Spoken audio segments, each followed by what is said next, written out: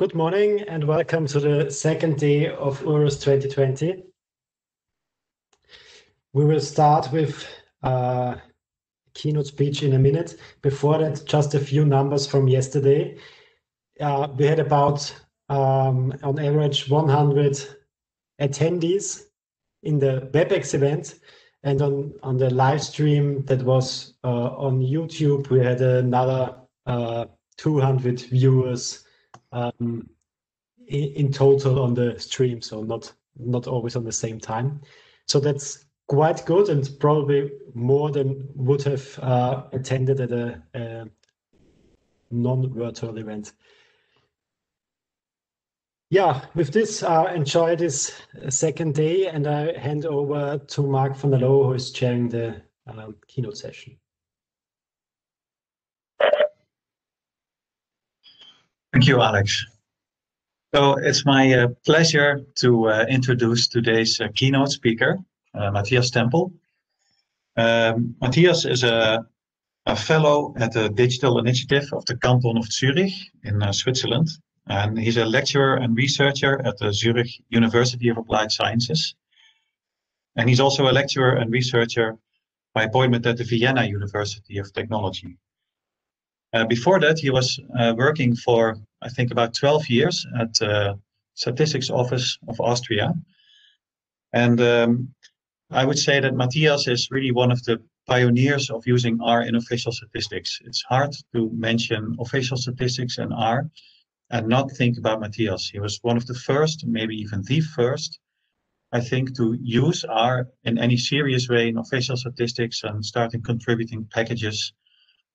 And so he broke a lot of barriers for us, I think, not only in terms of technical challenges, like implementing algorithms that we can use, but also organizational barriers, like how to install an open source package in a regulated environment.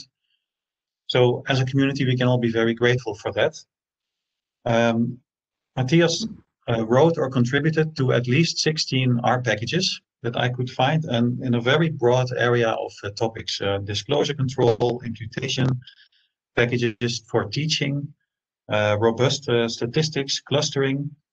And lately, in the last couple of years, he has become very interested in functional data analysis. He's written in total or contributed to like 63 peer-reviewed papers, and recently he also published a book on functional data analysis with R. So a huge number of achievements from which we can all benefit, I think. Before I hand off to you, Matthias, just two more achievements. One achievement is that he's also the first person that I witnessed opening and drinking a beer during a talk at the Use R conference, but all in the name of science, all in the name of science. And I heard that he will become a father for the second time in December. So congratulations to you and your wife, Matthias, for that. One final remark for the people following this: please put all your questions in the Q&A. You can also do this during the talk if you're joining via WebEx. And then in the end, we're going to let Matthias answer them. So Matthias, I give the floor to you. Thank you very much, Mark. Let me share my slides first.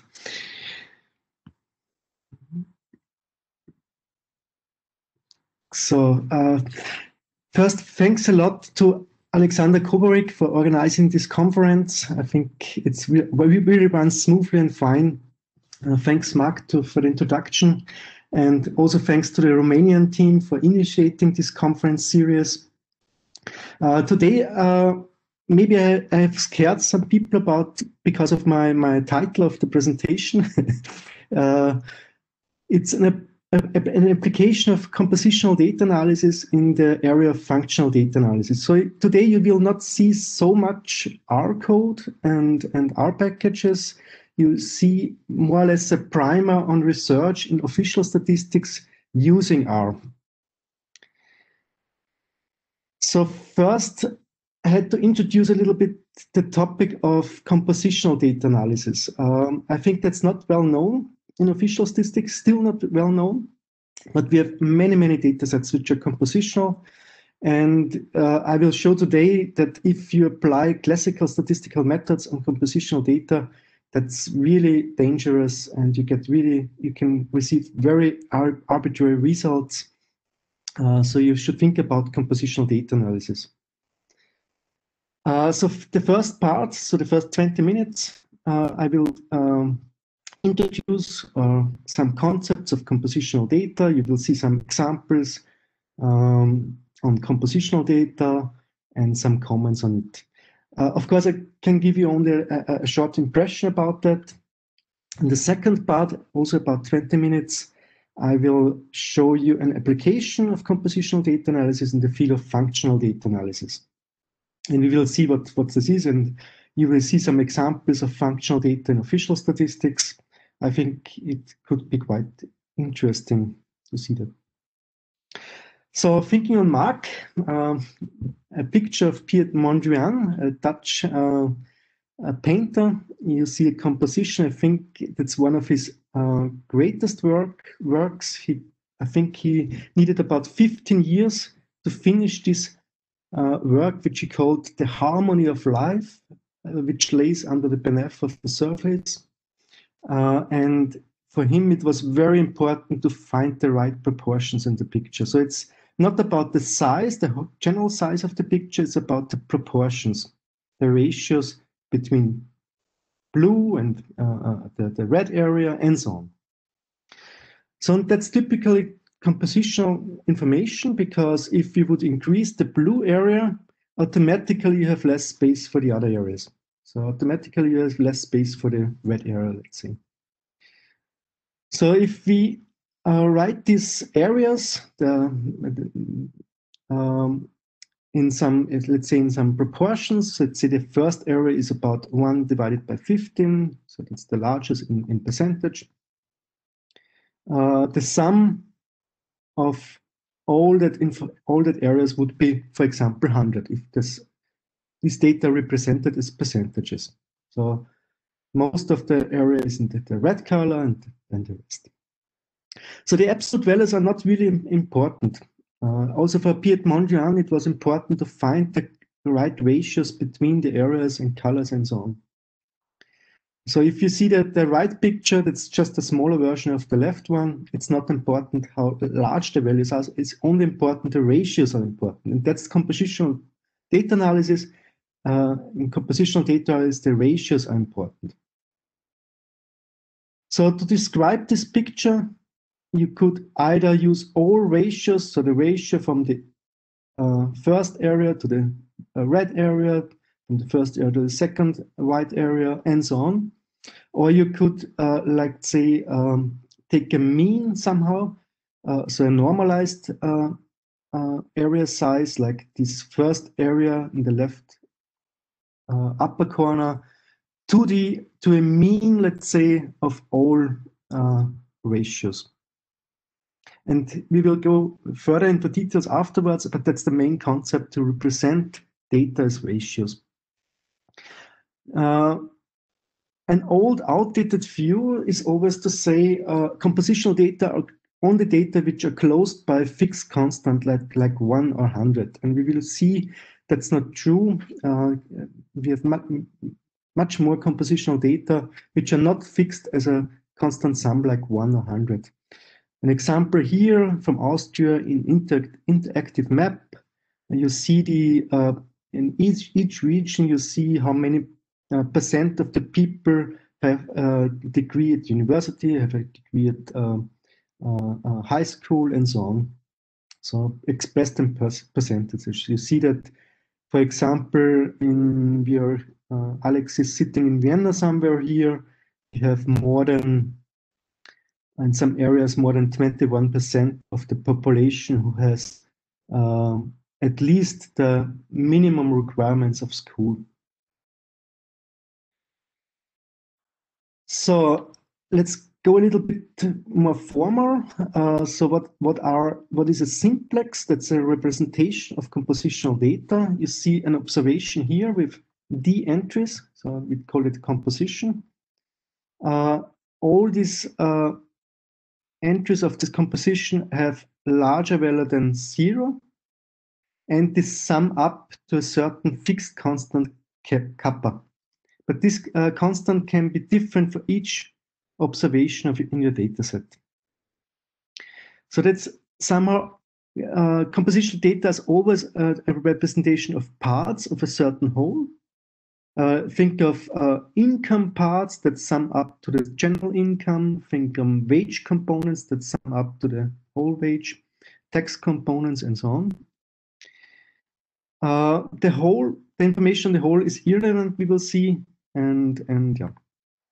So that's a multivariate data. So we are speaking always about multivariate data analysis here, where the relative information is important. So usually, for example, in geochemistry, we have a lot of compositional data expressed in parts per million, for example, or I already mentioned wage components, tax components, and so on. Expenditures of a household, for example, expressed in euro or dollars or something. Hours of a day. So if you sleep, let's say 12 hours, you have only 12 hours left without sleeping. If you sleep only 8 hours, you have more hours left for other activities. So it's also an inner relationship in such data sets. Let's see a very simple example. So there's data sets from the World Health Organization about alcohol consumption. So the mix of beer, wine, and spirits, that information sums up to 100. And we see just one observation here, Romania. That's a beer drinking nation, I would say, like Austria or Netherlands or Germany. So about 50% of the people drink mainly beer. If they drink alcohol, they drink beer, to 50%.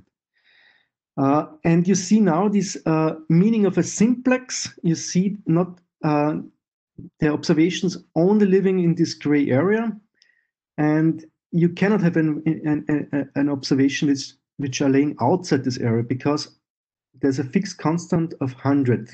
So you cannot drink more than 100% of beer.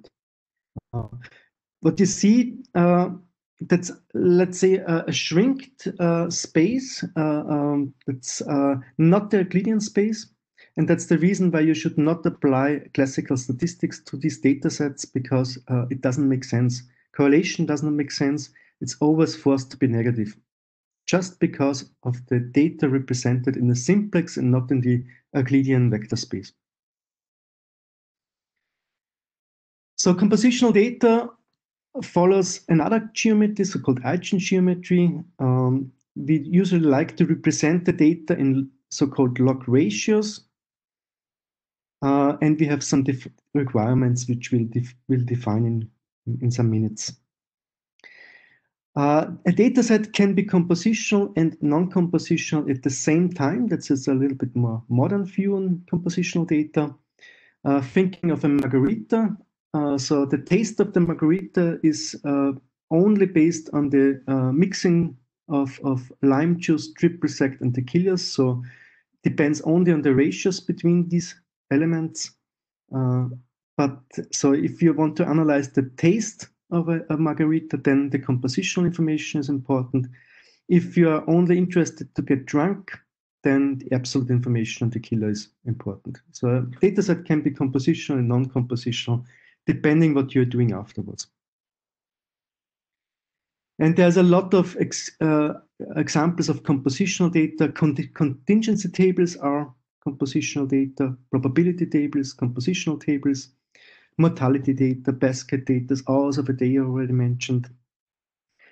Every time you represent your data in percentages or ratios of a whole, ends on tax, wage, and expenditure data. Poll data are typically compositional, and so on. And also in official statistics, we see a lot of data set with a fixed row sums, like 100%.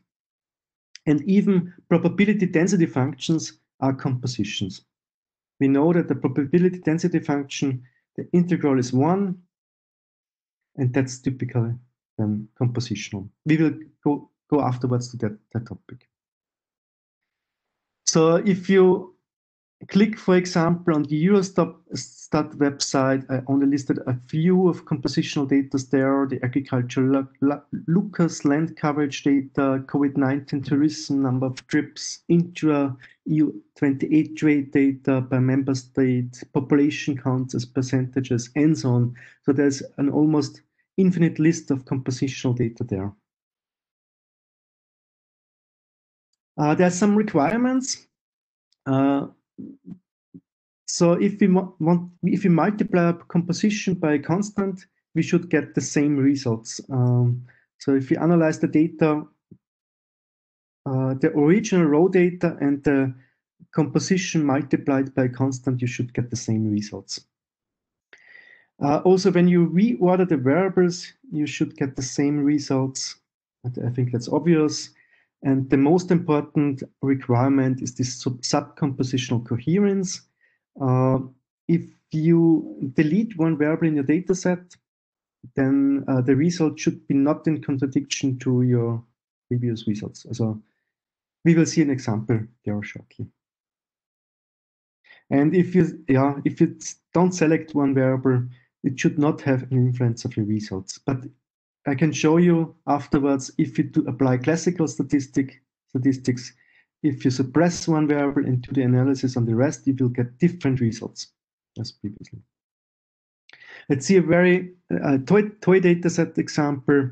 We have expenditures of households here.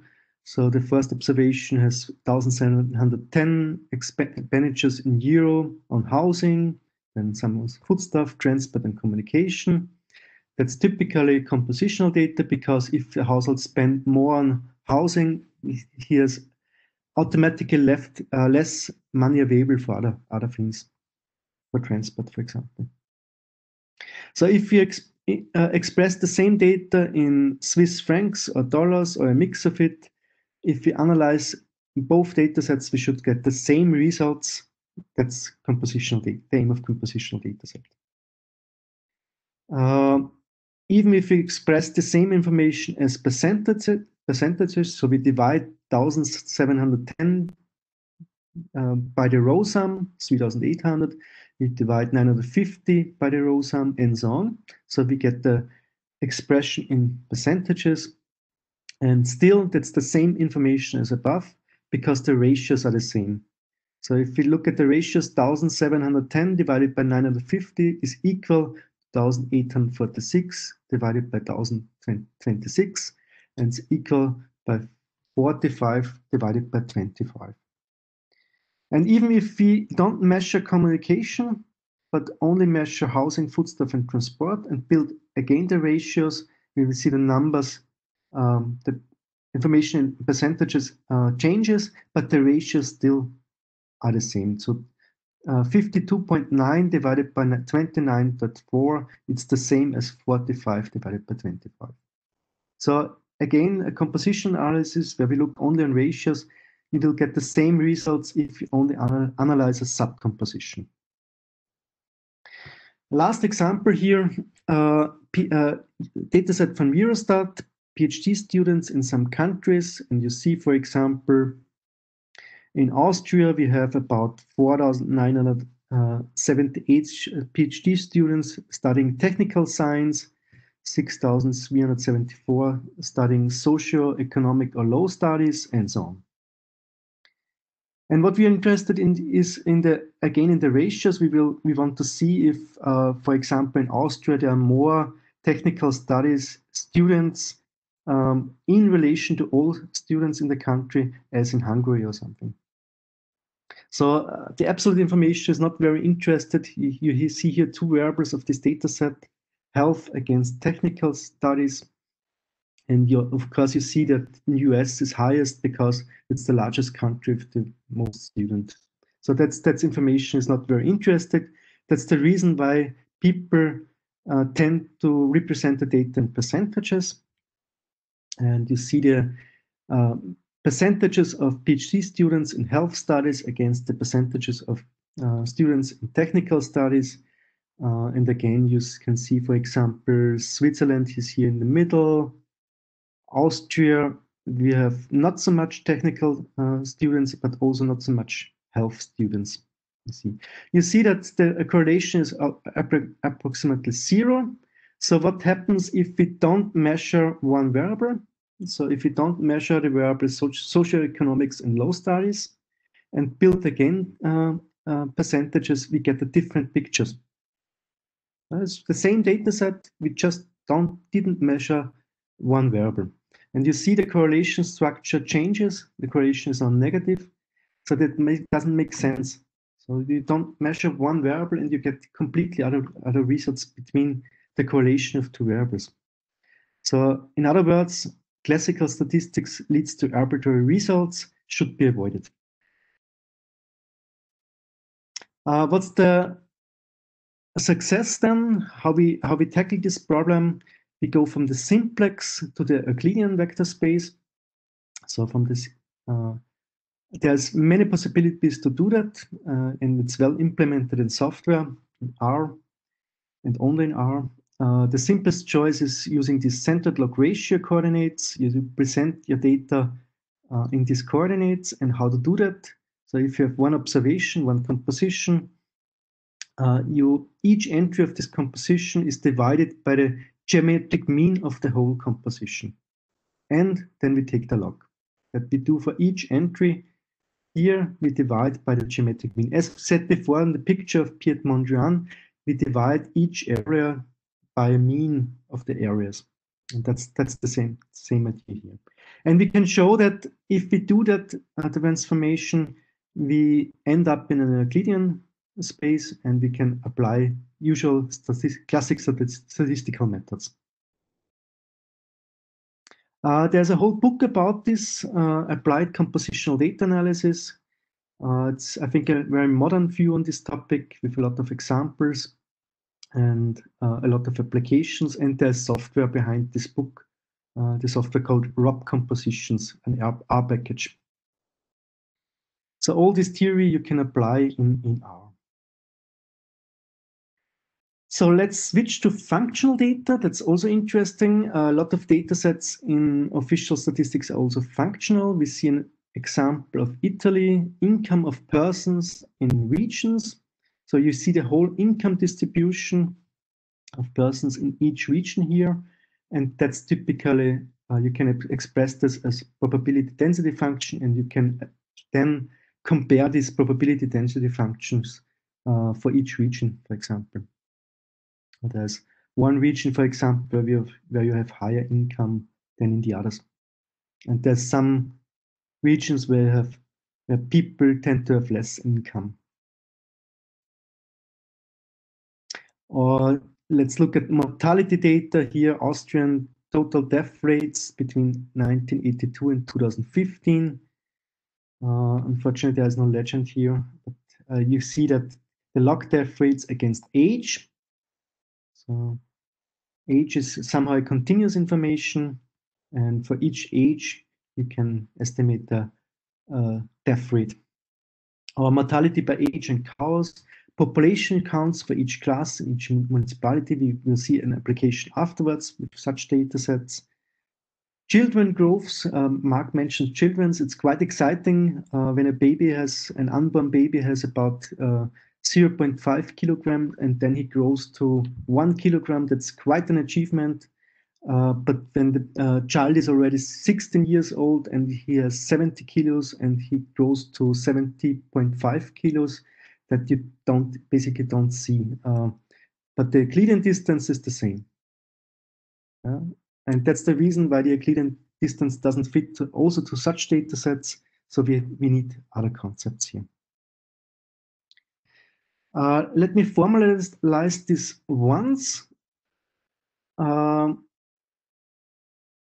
what are functional data sets? That's a samples that each data point lays on a random curve. And if you have an observation, x, and xi is the ith of observation at time t on a continuous support in a certain interval. So this continuous notation is somewhat conceptual because, of course, we measure always discretely on time points t1 to tn, for example. So the first step is always in functional data analysis going from discrete data, fitting curves to discrete data so that we have curves. And the most popular application in functional data analysis is functional principal component analysis. And this is based on probability density functions. And probability density functions, in any case, a very important concept. So all our students learn that in every basic statistics lecture, they learn about the density function. And density functions are compositional. Let's have an application here. So we have population data in a certain region of Austria. There's 57 municipalities on 19 age groups times gender. So why I use these data sets? Because it's this data set is open data, so I can use it easily. And I was a motivated guy, is born there in Linz-Land, so that's myself. So I have some connections with the data sets. So let's look at the population pyramids, the population counts, so from the age here. And of course, the largest line here, polygon line here is Linz, because Linz is the capital and there's most of the inhabitants living in Linz, or quite a bunch of them. And there's a lot of small municipalities where not so much people live, and you see that on the population pyramid, you see that there's less old people, there's many people with the age around 25 to 50 and so on. And we can look at that for men and women. So this information is not so exciting, because if you, for example, if you print that information on a map, so for example, the total population counts, yeah, of course, Linz, the most people, many people living in Linz, that's of course then very black here, these areas in Linz, and you cannot see so much. So it's quite uninteresting information, I would say. Interesting, but we want to tell more story. Yeah. Of course, you can now visualize also the population means. You can visualize how many people are between 1 and 2 years old, and you can print that information, a map, and so on. But you will end up in hundreds of maps, and to compare hundreds of maps, that's not that what we want. We could also display other indicators, for example, the ratio of young people to old people represent such an indicator on a map, but it's only one indicator. We want to tell more on the data, so we want to visualize and summarize the output of the whole age pyramid in each municipality and want to compare them. So we are interested in the whole distribution age, so we are interested in the functional data. The first idea is to build ratios between the counts in any municipality. So we build just for each region, we look at how many people are between 1 and 2 years old, divided by the total number of in the municipality. The next ratio is people are between 3 and 5 years old, divided by the total number of municipalities, of people in the municipality, and so on. So we just built relative information because we see these absolute values are not so interesting because it's dominated by Linz, for example. And there could be some questions like, will the region of Linz have a larger, relatively high amount of young people than, for example, in other areas? And these questions we would like to answer. So if we present the proportions of these 57 population counts in each municipality, you see that curve. So again, there's less people which are old. Many people are around 50. So the proportion of people around 50 is largest, and so on. And you already see the tendency that the women get a little bit older than the men, and so on. So these are almost density functions, but again, discrete measurements, so we have to come from discreteness to continuous functions first. So the goal is to analyze this density of the age distribution after a dimension reduction, like using principal component analysis. We know that density integrates to 1, and density consists of only relative information. So the standard methods of functional data analysis are really not appropriate, I would say, because if you, for example, sum two densities, so a convolution of two densities, the result is not the density. If you multiply a density with another density, the result is not a density. I will show a picture in a minute about that. Even we will see that with the classical approach, you can even, for the fit, if you want to reconstruct the data with the first two principal components, for example, you can have negative estimates of density values, also something what we don't like to have. And already mentioned with the age of the child, so the Euclidean distance doesn't make sense much. So what is the solution? So in general, a probability density function is a compositional vector with infinite many parts. So we use the concept of compositional data analysis and these log ratio approaches, and we call that somehow the data lays in a so-called base Hilbert space instead of the Lebesgue standard measure. So the all integrable function usually the Lebesgue space is that space where the data lives, and we don't want to analyze this data set. So our data sets, we define a so-called base Hilbert space. In this base Hilbert space, we can define a norm, an inner product, addition, multiplication. That's quite complicated. I only want to show you the results about addition and multiplication later. And the good news is that if we multiply two densities, or if we sum up two densities, the result is again a density then. And also the good news is that we can transform our data sets using a log ratio transformation to the base space. And in the base space, we can apply the usual methods, classical statistical methods. So that's already the addition and multiplication. For example, if we add two densities, the result is again a density in the compositional approach. In the classical statistical approach, classical functional data analysis, the result is not the density.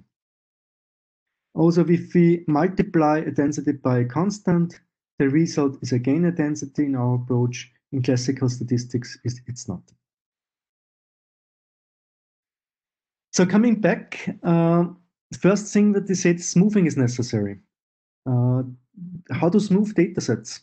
There's many possibilities, and often we use natural cubic splines so we define knots, and between each knots we fit a spline with some constraints that for smoothness. So we can do that, for example, with our data sets. We see the age distribution in municipality 40101, and so that's our actual values, and we can fit the spline here, for example. We can do that also for men and women here in the original data set, or in the CLRs and the centered log ratio transformed data set, where each ratio is divided by the total, and also by geometric mean and taking the log. We will come back afterwards why this is so important, and we can do that for all municipalities. So each line represents the age distribution of one municipality. So how to do that? We already said we want to do principal component analysis. That's the most prominent application of functional data analysis. So we compare this high dimensional data and fit represent our data sets with less scores. So that's typically done with principal component analysis. I don't want to go into detail in the formulas here, only the idea. So we want to describe the main variability of the dataset with k-linear combinations of the original variables. And we took these combinations like that, so that in the first principal component, we explain the most variability of the dataset. And the second direction, the second principal component is then orthogonal to the first principal component and explaining again the most of the rest of the variability of the data and so on. So the output are so-called eigenfunctions of a covariance matrix describing the variables and scores, representing the observations. And typically we use the first two, let's say two principal components to describe, to interpret our multiple data set, and we do that through a biplot usually. So don't be afraid. So that's quite a standard approach of principal component analysis. And for our new method, that's quite complicated. So there are quite complicated equations. So I also do not want to go into detail here, but the main idea is to represent the data first in centered log ratio coordinates and then do a principal component analysis. So the idea is quite simple. It's efficiently implemented, and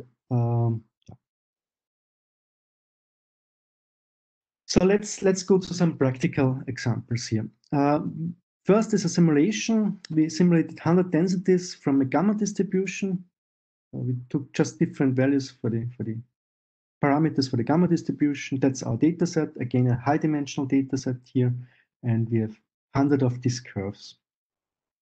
So what we do now is to apply the classical approach, functional principal component analysis, and we will see with the first principal component, we explain about 60% of the variance in the data, with the second about 30% of the variance in the data. Keeping that in mind, so on this lower harmonics curves, we go into detail in some minutes. What is the difference when we use our approach?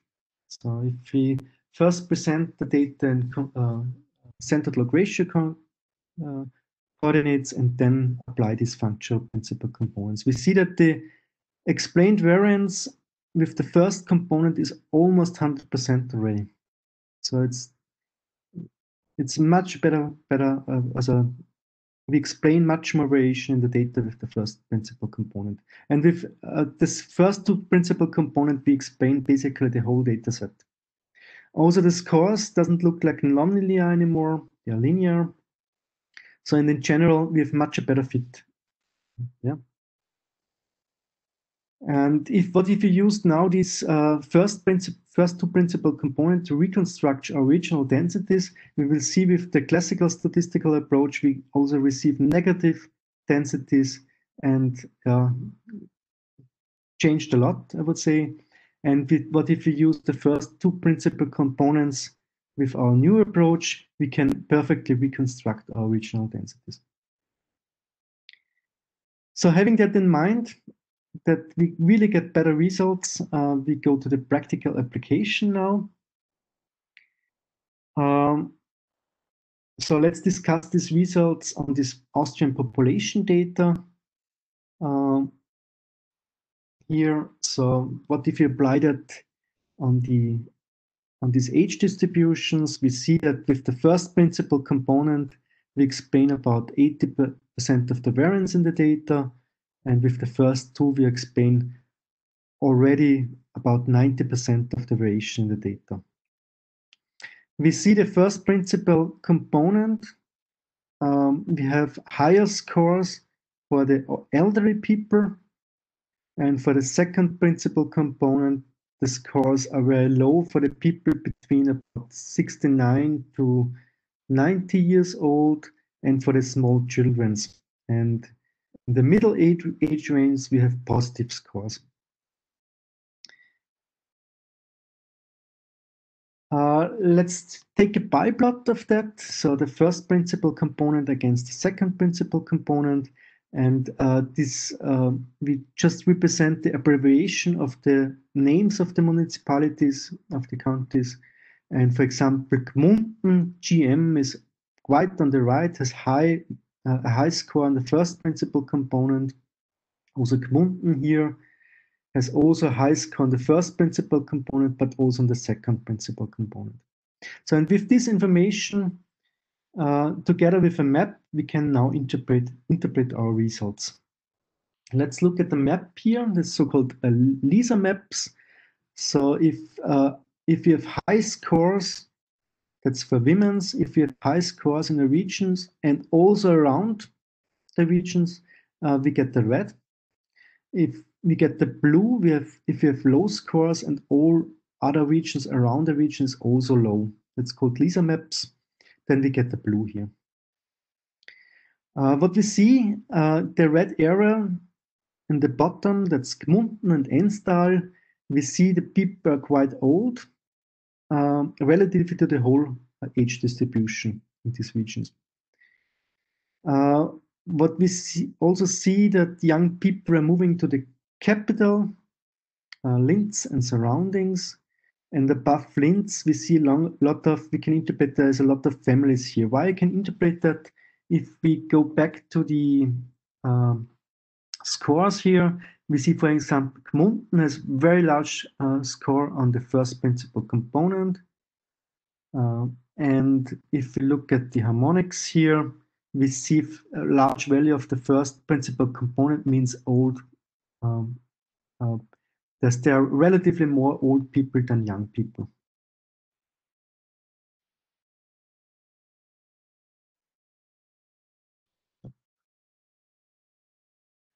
Okay, so I can interpret that maps also the second principal component. For example, here in blue, we have Rohrbach, Scherding, and surrounding. We see that way too much old people relative to the whole age distribution live there. Especially for the women's. So the women's emigrated there. The women's gone to Linz or somewhere else to study somewhere else or something. Why we can interpret that? Because if we look at the scores again for the women, and we look, for instance, Scherding has a high score there, the first principal component, but also on the second, a negative one, and a high negative score on the second principal component means there's too much people between 69 and 92 years old. So with combination of all these graphics, we can well interpret these graphics. Also, for example, on the highway here, that's the red zone here. We have high scores on the second principal component. What means high score on the second principal component? We can look again here. Perg, for example, Linzland, the area where I was born, has high score on the second principal component. What means a high score on the second principal component? That the people between 30 and 60 are overrepresented. There are more people, relatively more people to the whole age distribution in that areas. And that we see here, so we have a lot of people who are fit to work in that region here. So to summing up, was the main idea for this presentation. It was not so much focused on R, even I would have one slide for software afterwards. So it should, so compositional data analysis is not well known in official statistics, unfortunately. There's a lot of data sets which are compositional, and for example, looking at contingency tables, probability tables, where we always built in compositional in official statistics, but also if we look at wage components and so on, expenditures, this all are compositional data sets. And knowing now that we have a lot of compositional data, please use this theory of compositional data set, because if you apply classical statistics, you really can end up in very arbitrary results. I also wanted to show some give a primer on the need and usefulness of new research, especially in official statistics, especially when people working in the statistical offices. It's always a fight to have the freedom to do some research. We all know that. We have so many projects which are not research-based, I would say. We have so much other things to do. It's really important, again, to have a little bit focus on research in official statistics, also from the statistical agencies. We shown that with the compositional approach, we improved functional data analysis, so the results are really much better, I would say. But this is also not known in the functional data analysis community. That's a very new approach. With this application, I think it was only one special application, but you can think about income distributions in regions, for example, and so on. And you can apply this same approach on such a data set. Even it's extended, the approach is also extended for regression. So regression for functional data, if you have a response which is functional. There's another ideas and applications, for example, in small area estimations, when you have proportions. There's also papers about, for example, fitting confidence intervals of ratios for complex surveys. And so there is some activities in that area. We applied it also on mortality statistics with very nice results, but unpublished yet. And as said before, it's also extended to functional regression context. And there's a new paper, which have more mathematical foundations of these probability density functions in base spaces by some Czech authors here. So coming back to R as the last comment, so all these methods for compositional data analysis are implemented in the package compositions and also in the package RUB compositions. RUB, because we're always interested in robust estimation. So there's always, for example, if you do discriminant analysis, there's also a robust version there. Compositional spline, if you want to do the spline fit for compositional data. And there's a lot of methods, for example, for imputation of missing values, principal component analysis, for contingency tables and related tests, there's functions. For these log ratio transformations, there's a function called SEN-LR, which we use today, or more general isometric log ratio transformations, for cluster analysis, for discriminant analysis, and many, many multivariate methods. There are the compositional versions implemented in this package of compositions. And we have also about 45 compositional data sets included, so that you have an idea which data sets could be compositional. Yeah. Thank you very much for your attention, and I'm looking forward for some questions. Thank you. Thank you, Matthias, for really an eye-opening talk, I think. If I speak from my own experience, I think that we sort of struggle with these compositional problems every day when we are working with, for example, structural business survey data, where you also have all these linear constraints, but also in our output. And I think one of the things is to name the problem correctly. That's exactly what you've been doing. Well, one of the things that you've been doing is point out that there is a existing theory and technology to actually handle this. So very interesting to me. I'll have a look in the Q&A, and if people want to ask questions to Matthias, we have a few minutes, so please don't hesitate and put questions in the Q&A. I do see somebody who said, Beate Siek, who said, great talk, thank you. So that's one you can take home or keep home already. I have a technical question while we are waiting for other questions to come in. So the compositional data you have talked about, there is all the data is positive and there is like one sort of linear restriction. And in some of the data we work with, we have multiple linear restrictions. For example, if data is in a table, maybe you have two marginal. Think about structural business survey, there's a sort of system of balances. And I wonder, is it possible to extend to those cases if you can adapt or generalize the transformations that you use? So if you're interested in the relative information, so one component is one component dominant to another or something. If the ratios itself are interested, then you can, for each of these subcomposition, you can apply a log ratio transformation.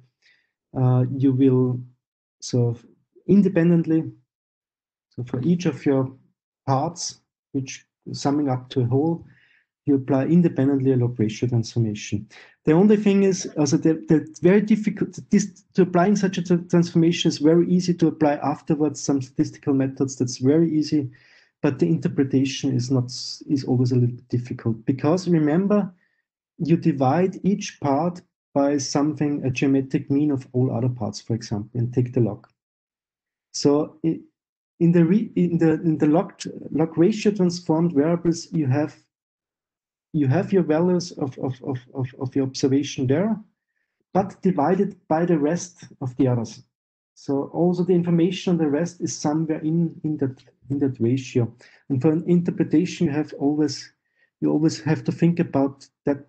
That's not the original data what you analyze. That's ratios. And for some applications, that could be then quite tricky. Yeah. And typically, we try to use some other balances. Not this. We don't like to apply this centered log ratio transformation, but using some isometric log ratio transformation. That would now go into too much detail, but to ask yourself use case and data specific thinking. What makes sense in your data set? Can I interpret that ratio well? So why not take the ratio of the first variable divided by the second and the third? And the other ratio could be the second variable divided by the first variable. So taking individual ratios for for reasons of interpretation. Okay, thanks. I see there's some questions coming in, so let me have a look quick. I hope I pronounced the name right. René Locher says you have divided your population in different regions into age groups. There is one or two regions.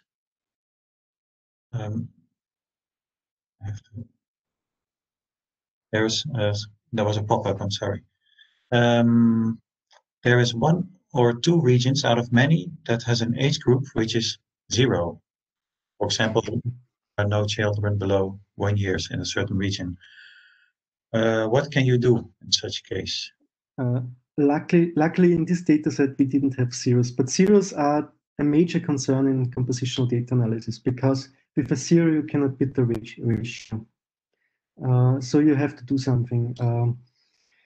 One idea is so for such count data, you add a small constant, not too small constant, but yeah, you say you didn't observe a child which is 1 year in one region, but it could be there. So with this philosophy, because with zeros you cannot work. So either let this specific region out of the analysis, or you have to cheat a little bit with imputing a 1 or something. Beate Siek says it's very strange that almost nobody is using these methods. I think I agree. Do you think it's because people are not aware of these methods, or can you imagine other reasons? Yeah, people are not aware. I can tell you a story how I detected this topic. So we wrote an article about cluster analysis 20 years ago, or 15 years ago, and we want to publish this in some geochemical journal. And one reviewer was from the community of compositional data sets. This is a very small community in Spain, and she said, what we're doing is wrong. We have compositional data. Why we apply classical statistical methods there, cluster analysis? And we said, what? Compositional data, are they crazy? And then we done a revision, and yeah, we was not quite well in that area. A second revision because she insisted, and then yeah, we started to think about this problem, and we needed about 2 years to understand these concepts. So it's first that the concepts are not so easy to understand. Then there is limitations always, as René said before. Zeros always is a pain in the ass if you have zeros in the data, in compositional data. Yeah, and all these 2 restrictions, so a complicated theory, but the theory is really well defined, I would say. And zeros in the data makes it not so applicable sometimes. I think that having things like the software available so people can experiment with it will also help a lot. So that's also a great contribution. Even if you're not fully aware of the theory, it already can give you a feeling of what's happening when you can experiment with the results. So that's I think that paves the way in for people. And of course, there's only the R software which having methods of compositional data sets included. There's no other implementations, I think. Somebody sent a question also in the chat, so let me have a look.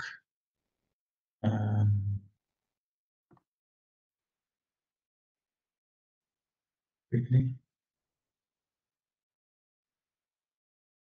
From Øyvind. Hi, Øyvind. He says, very interesting talk. And one question is, why is it important to smooth the data before PCA? Wouldn't the result of PCA anyway be smooth curves? No, so the concept, we define our data set to be functional. So basically, for each age, age could be continuous. We can find the proportion of people who having exactly this age.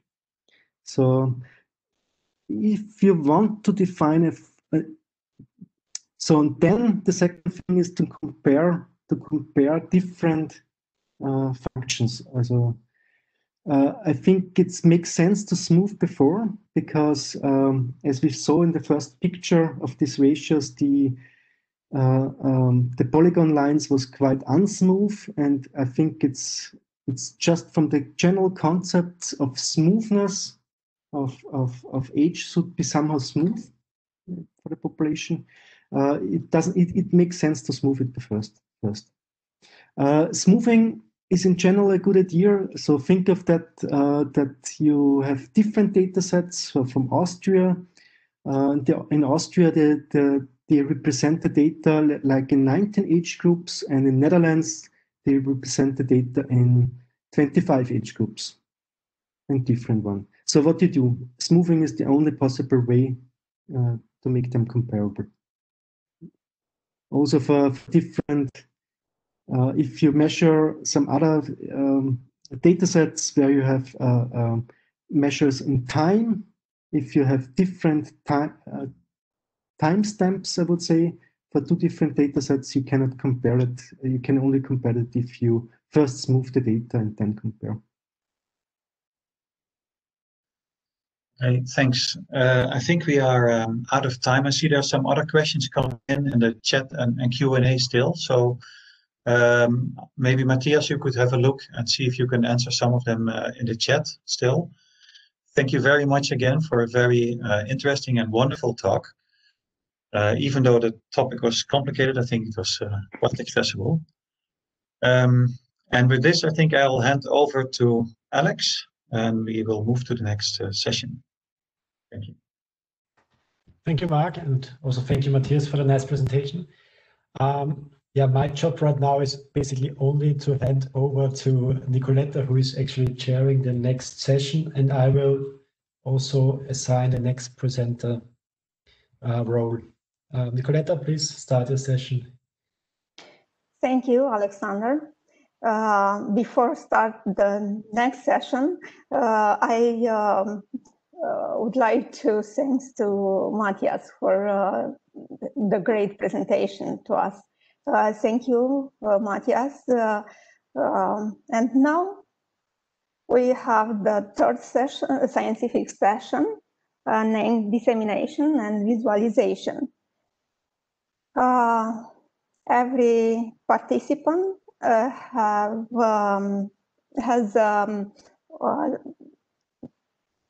15 minutes to talk, and 3 or 2 or 5 minutes to have discussion at the end. The first presentation is taken by Sebastian RUIZ-SANTACRUZ, researcher at Shanghai University, revisiting Rogers and Castros multi-exponential model migration schedule. So, Sebastian? Yes, can you hear me? Yes, you have the floor. Thank you very much. I will share my screen.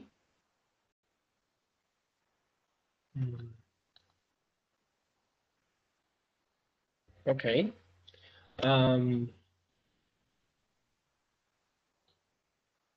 So good morning, everybody. I'm Sebastian RUIZ-SANTACRUZ. I'm in this moment an adjunct researcher at the Asian Demographic Research Institute at Shanghai University, and it's a partner of. I'm also partner of the External University in Colombia. I'm doing this branch of the work with Mabelin VILLARREAL FUENTES, which is working at the International Labour Organization, and she's advising me to give more content to my results given from the PhD thesis I made 1 year ago. So let's start saying why the migration age schedule is important. And it's important because it describes the migration age pattern associated with selectivity as an interaction of push and pull factors in origin and destination areas.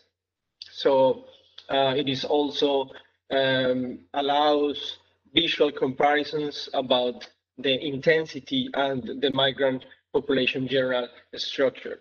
So for demographers are describe the structures of population, it's the most important thing, and also for describing the migrant structure as a component of the labor market is also important. So the model it estimates a migration schedule based on exponential curves that belongs to a demographic behavior. We will see later in a slide we have how it is composed, and give us some demo economic parameters. And those demo economic I called relates to labor force participation. So it is important to describe these parameters in the model. Other alternatives are kernel smoothing that the institutes used to implement sometimes to model the migration schedule, and also to estimate sometime curves before under 5 years old. So, and this model can also be used for that. Other definitions in the model have been taken recently by Tom Wilson in Australia to describe the post-retirement curve. Following some theories that there is people migrating at the end of the life. And Other options as well are non-parametric measures of this curve based on some parameters, created by the form of the curve instead of being like mathematical parameters. So the uses has been taken by many years in some countries that still methods to smooth and grasp the mean behavior of the migration calendar. And there are opportunities also to estimate, as I said, children under the 5 years old. However, we have to be careful because we need to see some kind of historical data and taken carefully, because sometimes the under 5 are overestimated with the model. So we have to be careful with the empirical data. And also population projections needs sometimes smoothing and also project those parameters to see how labor force is incorporated. So it is used to theoretically for that, and in some papers they are trying and contradicting as well. So we will see why are revisiting this model. So the general model, or the more complete model, is a 13 model parameter. However, it has four models. We have 4 models. One with 7, 9, 11, and 13 parameters. And most of the curves describe migration. If you can see my pointer, we can see that this is, for example, the curve that describes the infant migration, and the other curve describe the labor force migration, and then this will describe the retirement peak migration, and so on. If we have more parameters, we will see that it is going upwards or downwards, and we will describe it with another exponential. So in the original paper, they called until those parameters, and until 13. However, with the initial value problem we have here, because this is made by an optimization, we will have to choose one initial value. So we said, why this value? And it just started in the paper, and in the paper just said, these are the initial values. And I said, okay, well, but what happened if we change it? All those initial values for this optimization, and then calculate those parameters, and then other parameters, which are the ratios, which seems to me more stable and more accurate to give like a discourse to the labor force and in the labor International Labor Organization can use it in some way. So how we did it? First of all, we did a rate calculation for the migration rate, right? So we have the immigrants, and then we have the population in the denominator from 5 years ago. By age and sex, we can have it. This is not taking into account mortality. It's just to have this exercise, and then we have a kernel smooth on those rates to help the model to fit. However, we can do it without it, but in this case, I did it to help the model, because in this case we will see we have a lot of variance. So I did it just for that reason. And then we will just take the mean square error and the mean absolute percentile error and see which is the minimum. We simulate one value at a time for each parameter, saying that this is Bayesian thinking. It's not a Bayesian method. A Bayesian method is not, it's not Bayesian, but it's a Bayesian thinking. Like we don't know, so we have a prior, like uniform prior. We don't know anything about the parameter. So we developed with another colleague, previously to this This ongoing project, we developed a package in R. It's already on GitHub, so you can download it and place your issues as well. And it's based on an S3 class. So we use a method and oriented programming. So we use a method, and then we establish this method, which is a linear regression. We take the logarithm of the curve, and then we perform linear regression. But then you can you play with these functions, and then this is like the whole example. They're taking 200 iterations and for this is for Spanish migration, the Asian-specific migration rate, and then you can see the class here in the R model, and then you can take the parameters out like usually you do in R. This is the function best Milgram mode which adjust this, like doing almost a loop, just taking calculating the gradient if the function doesn't have it, so this discard it. Okay, you can just go into the website and see how we develop, and then I plot it now, which is here in the plot, and then you can see which is the best MAPE, or MAPA in Spanish, and in under R squared. So you can because those measures are given by the USSP, the International Union for the Scientific Study of the Population, and in the website they say you can take both to check which is better. And okay, in this case, let's say it's the 13. However, it's 200 simulations. We can do it with 100,000, and I did it for the exercise. So the application results, I will just show a little bit of the package. You can see it here. I did the same thing I'm showing you.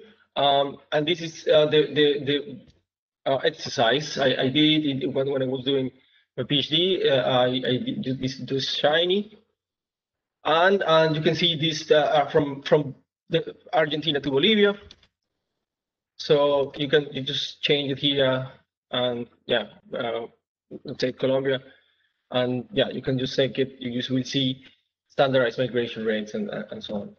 And then we just realized that everything ended with this method, and everything ended up in 11 or 13 parameters, more or less 115 curves out of 139.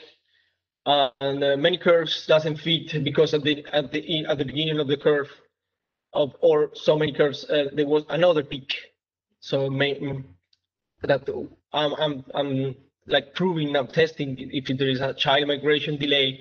So we are testing, we will see in the other things. It can be a mechanism of migration, like pioneerism, and we will see that it's a worse estimation of the retirement peak because the exponential curves are like eating the function with this method. So we'll have this example for Argentina to Bolivia and Colombia to Venezuela for men and women. And the first thing we can check here is that, sorry, I will go back. In this case, always, but under the theoretical model, this is less than this, and here the results are showing with that we can like switch sometimes, and yeah, there's like weird results on those for women and male, and it is not always less the mean peak. So then we check with the initial values and the mean square error at the end, and we check that those parameters are not really significant. And this is for many models, and in many models, they are not significant into the optimization. So we are like kind of re-evaluating the model, like theoretical model. This is not the mean peak of migration. This is just a parameter in our optimization. So we can see like defined parameters, the distributions, and this is helping us to construct priors, like beta priors for next steps, like in a model. We'll see. So those are the levels, A2, A4, then all the parameters for those ones, and the location parameters. I told that they are following something like normal or something like this. And then with all those parameters, I constructed a typology for Latin America, and we can see that Latin America has four regions, let's say, for kind of countries that migrate, with one with more labor and postponed retirement, one with more infant dependency and more asymmetric curve, one with labor curve and extended number ages, and one with the asymmetry and age migration. And Sebastian? Yeah, tell me. Please, 2 minutes more. Okay. And maybe conclude. Thank you. Yeah, I will conclude. So we can say, like as a whole, we can say that the more child dependency in this system, the less is the symmetry of the curve. So this implies that maybe it's more labor migration, more aged labor migration that are bringing more children. Sorry. What is important to ILO is because to establish historical measures to project could be part of a country classification, and the best part is we can know now something from the statistical registers, and can we replace, is the question, something from the statistical registers from labor surveys in countries. And the ongoing work, as I told, this is with the Statistics Colombia and some with the Treasury Colombia as well, with administrative registers, the hierarchical model to incorporate beta priors and some inputs, and combining with the information from ILO stats, the bulk of we have. And thank you very much. Thank you a lot, Sebastian. Of course, the migration is very challenging issue every time. If there are questions in the Q&A section or not, if people would like to write something to Sebastian, please use the Q&A question. Thank you again. Okay, thank you, Sebastian. We move now to the second presentation to a close friend of the uRos conference, Øyvind LANGSRUD from Statistics Norway, with a presentation of Sparse matrix tool in R for multidimensional hierarchical aggregation. So, Øyvind, please, you have the floor now. Yes, then I try to share. Do you see it? Do you hear me? Yes, yes. Yes. We can see it and hear you. Yes, I'm Øyvind LANGSRUD from Statistics Norway. I'm a senior researcher at the Division for Methods.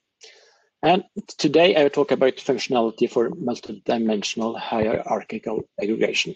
And this is implemented in R, in the package SSP tools available on CRAN. And the main function is hierarchy compute. And I will start by looking at the web page from Statistics Norway, and I want to find data about municipal accounts in the so-called stat bank. To specify a table, I have done some selections, contents, year 2019, some regions, 2 accounting scopes, a function within primary and secondary school, and type sick pay reimbursement. And the result is a table with some accounting figures.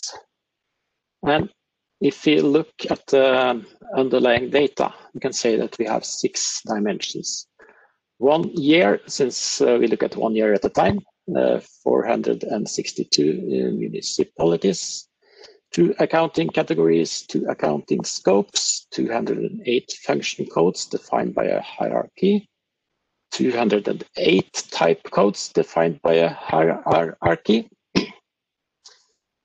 and the challenge is to compute for all the 84 million combinations, compute values for all the 84 million combinations, even if 90% of them are 0. And from an input file with about 800,000 combinations. And in input function and type codes are from the lowest hierarchy level. And the missing combinations in input is treated as 0. And to do the computations, hierarchy specifications for function and type are needed. And this was, in fact, an actual challenge because within a modernization project, the plan was to do the computations using an implementation of the validation and the transformation language. And this turned out to be too inefficient. And I was asked to try to solve the problem using R. So I call this the 80 million challenge. And a problem is that these hierarchies are messy. And to describe the methodology, I will first look at a simple hierarchy, which can be described by 3 formulas. Europe is EU plus non-EU. EU is Portugal plus Spain, and non-EU is Iceland. And the information in the formulas can also be written in the table like this. And the column with levels means that you need to compute EU and non-EU first, and then Europe.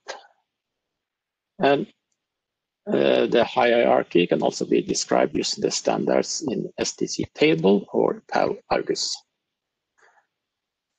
But the formula specification on the right side are more general. A tree structure is not needed, and the sign can be negative, and these can be called free hierarchies. A simple example is to specify Europe and EU and non-EU in another way, like this. Europe is the sum of Iceland, Portugal, and Spain.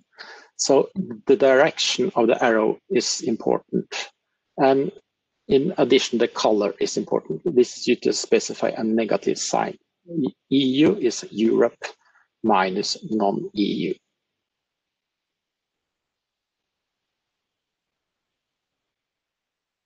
And the first part of the computation process is to make a dummy hierarchy matrix from the hierarchy specification. Input codes are columns, and these are found in the maps from in the row where the level is 1. And to create a dummy hierarchy matrix, the algorithm contains matrix multiplication for each level. And the levels can be found automatically. And here, both these specifications give the same dummy hierarchy matrix. Input codes can also be included as rows, and then a parameter input in output is true. But I will use false here.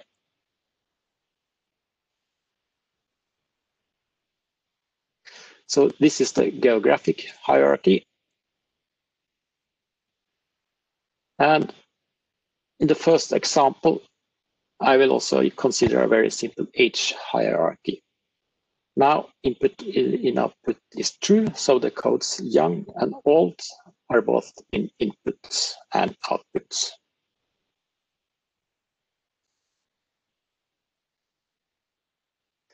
This information is input to the function hierarchy computes. And in addition, we have an input dataset. And so this is how it looks in practice. The input data, the function call, and the output data.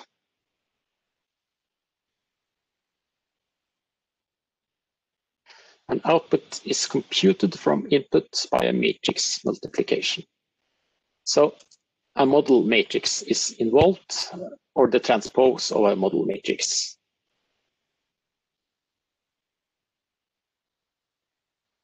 And now about how this model matrix is created. The final model matrix is the result of crossing a separate model matrix for each hierarchy. And each is a dummy hierarchy matrix extended to match the data. So at the bottom here, we have the young column replicated 3 times.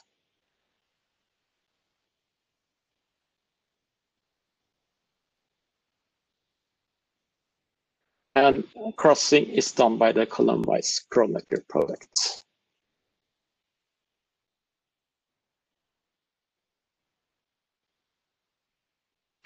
And now an extended example where year is an extra dimension without the hierarchy. It's just a factor specified by row factor. And here there are 2 hierarchies and 1 factor. But in general, there are no limits to the number of hierarchies and factors.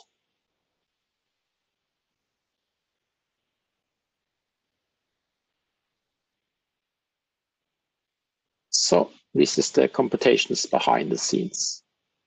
And by using dots instead of zeros, it's easier to look at the matrix. And since the sparse matrices are used, the zeros are not stored in memory. Now on stage again, and back to the extended example. Now we change the specification from for year from row factor to call factor. Output is the same, but column order can differ. And now computations behind the scenes, now they are different. And reorganizing to wider formats can improve efficiency. And by specifying the output parameter, it's possible to see the matrices. Holes may occur because of incomplete input, and these are filled with zeros.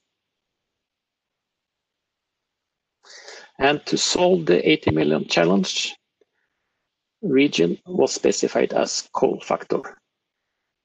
And now we take a look at these messy hierarchies.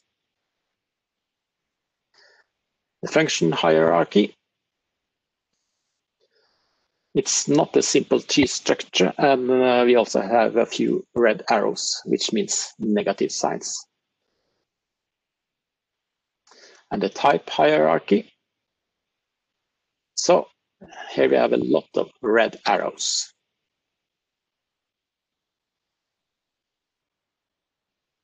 And the 80 million challenge was solved in 20 seconds on my old laptop, and half of the time was used to reorganize the results.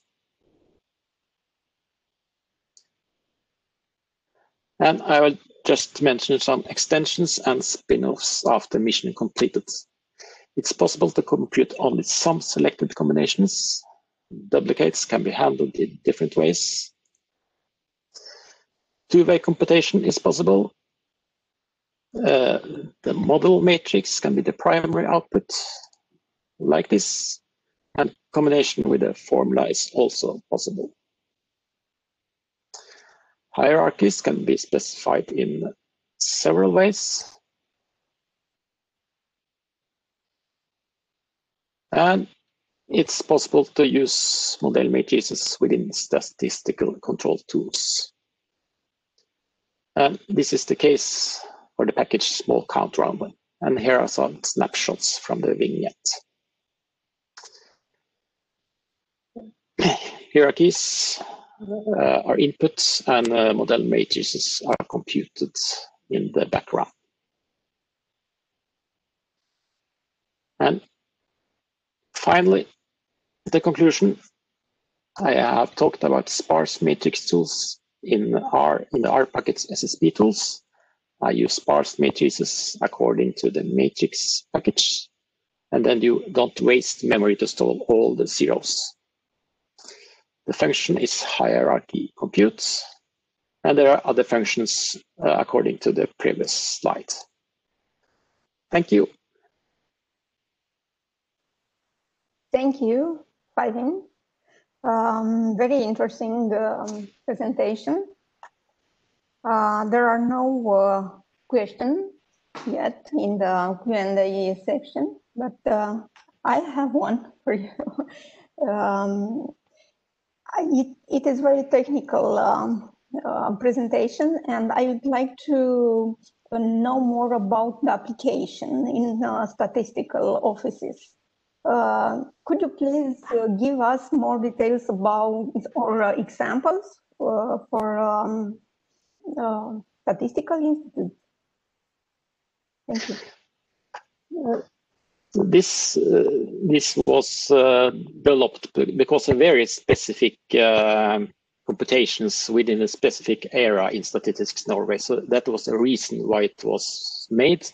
And this was very important for Statistics Norway. It is within this account computations. So, but afterwards, I realized that this functionality was also could also be used for other things, especially the creation of these matrices from hierarchies that can be used within the statistical disclosure tools. But you can also imagine other areas. But what I have been involved in so far is this starting point with this accounting computations. Thank you. We have a question here. This is a really nice tool. Are there any plans to read standard hierarchical classification like those in SDMX registers? Can you repeat? Are there any plans to read standard hierarchical classification like to those in SDMX registers? I'm not know the details about those registers, but once you read some classifications, you can always transform them into this other format, and so it's the question of transforming this classification into hierarchy specifications that can be used. So I think it's very possible to use it in many ways. Thank you. If there are no more questions, thank you again, Øyvind, for your presentation. So we move forward on the next presenter.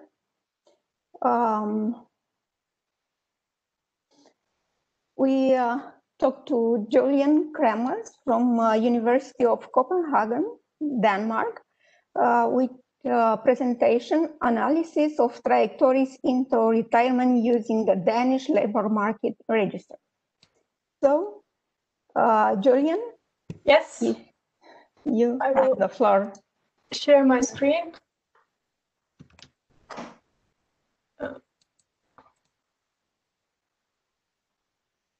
You will see the presentation? Yes, we can see it and hear it. Great.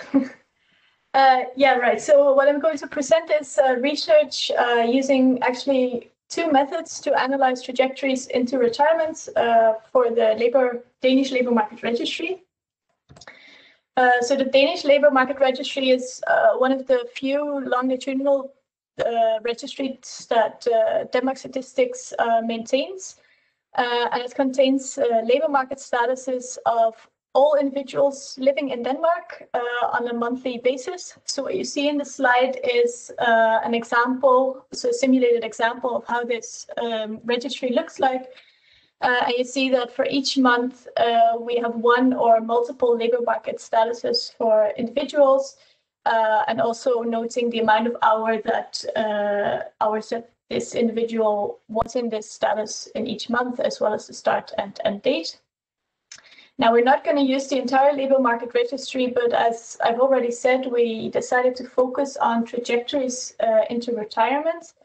And that was inspired by the fact that in Denmark, a policy reform in the so-called early retirement pension was made in 2006. And this policy reform basically meant that the eligibility age for receiving such a pension was increased slowly. So everyone with the date of birth before 1954 could make use of this early retirement pension from age 60 onwards. But individuals born at a later age, you can see later year, this was age was slowly increased until it's finally related in computation in relation to life expectancy. So as I've said, we've decided to investigate two methods to try to look at this data and see what use these methods could be. And the first method that we decided to look at is so-called sequence analysis. Now, in sequence analysis, what is done is that we have sequences of observed states for a set of individuals. So in our case, we decided to look at individuals from age 58, so the month they turn 58, until the month they turn 63. And we decided to look at individuals born in 1950 and born in 1954. And for those individuals, we look at their labor market state, which could be one of five.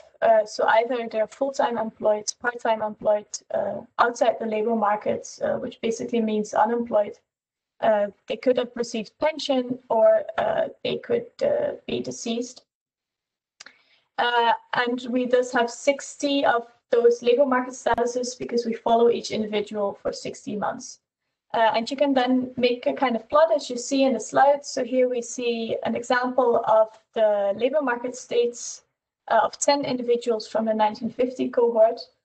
And we call these observations, we call those sequences.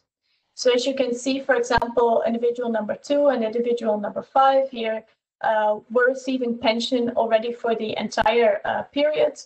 So this could, for example, be disability pension because the individuals were already receiving that before age 60. But on the other hand, individuals 10 and individual 3 were full-time employed for most of the observation period. Now, the idea of sequence analysis is that we sort of try to compare all of these sequences. So we compute different scores that indicate how much the sequences differ from each other. And then we try to cluster these differences so that we get a set of typical, in this case, labor market trajectories for this specific cohort. So if we do that, if we compute differences between all pairs of sequences in our data set and subsequently run a cluster analysis using R, so there are several packages that you can use, but we use the TraMiner package, which is especially useful if you have a social type of data and not, for example, DNA sequences. And if you do that, then this is the type of output that you can get. So here we specified in the cluster analysis that we wanted it to output 6 clusters, and in this case, 6 typical labor market trajectories for the 1950 cohort. And the labels that we gave all of these clusters, those are the ones that we made up ourselves. So for example, the largest cluster here contains 20,000 individuals that were born in 1950. And that's the cluster on the bottom right. And we said we gave this the name full-time late pension, because as you can see, most of the individuals in this cluster were full-time employed for the entire observation period. And at around age 62 here, a small part of them decided or started receiving some kind of pension payments.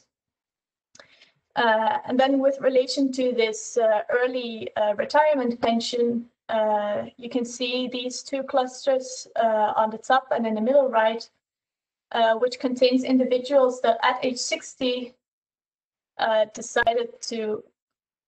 most likely decided to make use of this early retirement pension, because you see a sharp increase in the proportion of individuals that are receiving that pension for both these clusters.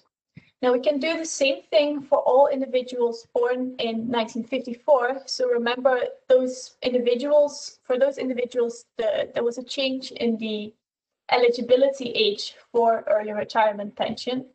And you really clearly see that also in these typologies.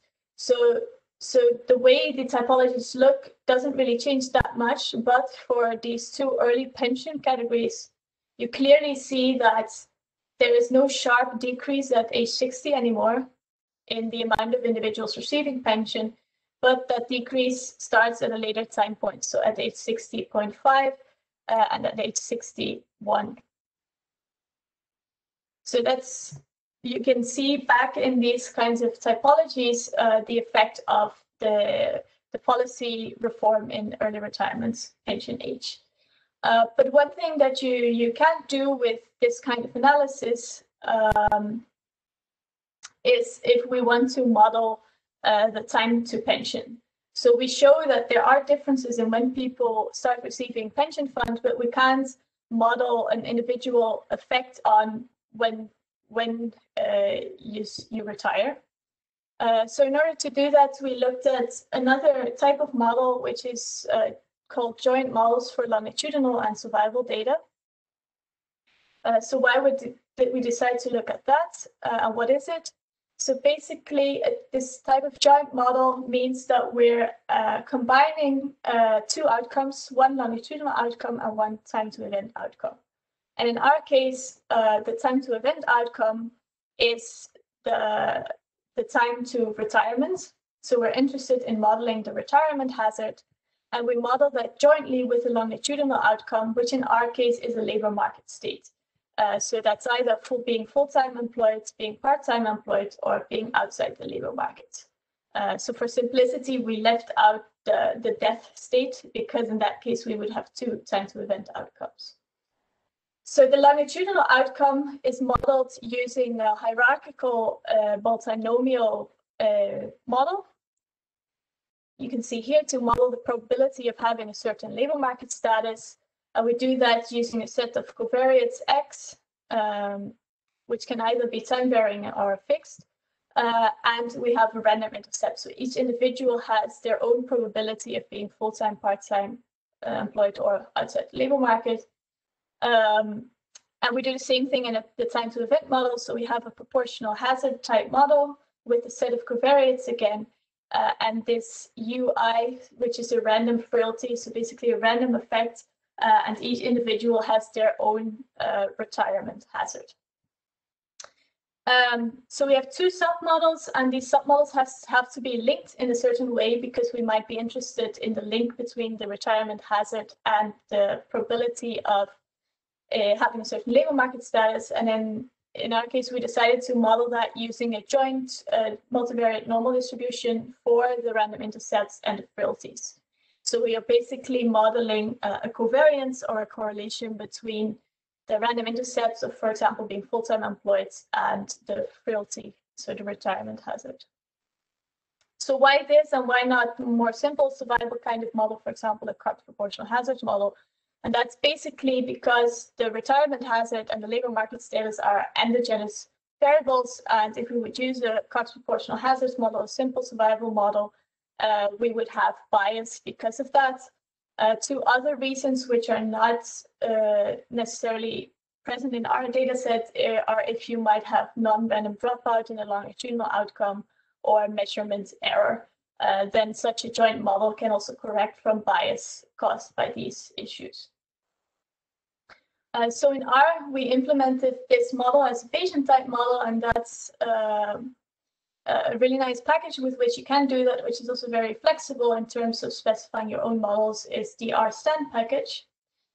So that's the way in which we implemented this. And then the results, as you have seen, the joint model consists actually of two submodels and then this link. So we have a submodel for the longitudinal part, the labor market status, a submodel for the retirement hazard, and we have this joint variance covariance matrix. So our results also come in three parts. So first of all, we can look at fixed effects of covariates for the survival submodel. So in our case, we included two covariates, sex and education level. They're both categorical covariates. And we can then get hazard ratios together with credible intervals, because it's a Bayesian analysis for both of the cohorts. So note that we did two separate analyses for both cohorts, but of course, a better analysis would be to include them in the same model. And here we see that maybe not unexpectedly for these cohorts is that the hazard ratio of sex is larger than 1, in this case, meaning that the retirement hazard for females is larger than that of males. So basically, females tend to retire earlier. And the hazard ratio for education is, at least in the 1954 cohort, lower than 1, meaning that a higher education level leads to a lower retirement hazard. Then the longitudinal submodel, so that was a multinomial hierarchical model, which means that we can get odds ratios back from our analysis. And note that the credible intervals here are for the coefficient and not for the odds ratio. And we then have two parts in the output, one for the odds of full-time employment versus being outside the labor market, and one for the odds of part-time employment versus being outside the labor market. And again, we have an effect of sex and education, and in this model, we have an intercept as well. So what you see is that for the probability of being full-time employed, there's a negative effect of sex, meaning that females have a lower probability of being full-time employed than males, which makes sense for these cohorts. For part-time employment, the effect of sex is positive, but not significant, as you can see. And then the effect of education, again, is also positive, meaning that the probability of being full-time or in fact part-time employed in the 1954 cohort is larger for individuals that have a higher education level. But actually, what is maybe most interesting for this type of model is that we can relate the labor market status to the retirement hazard.